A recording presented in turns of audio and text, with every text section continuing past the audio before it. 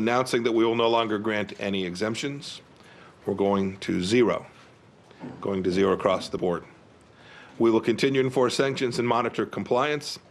Any nation or entity interacting with Iran should do its diligence and err on the side of caution. The risks are simply not going to be worth the benefits. I want to emphasize that we have used the highest possible care in our decision to ensure market stability. The United States has been in constant discussion with allies and partners to help them transition away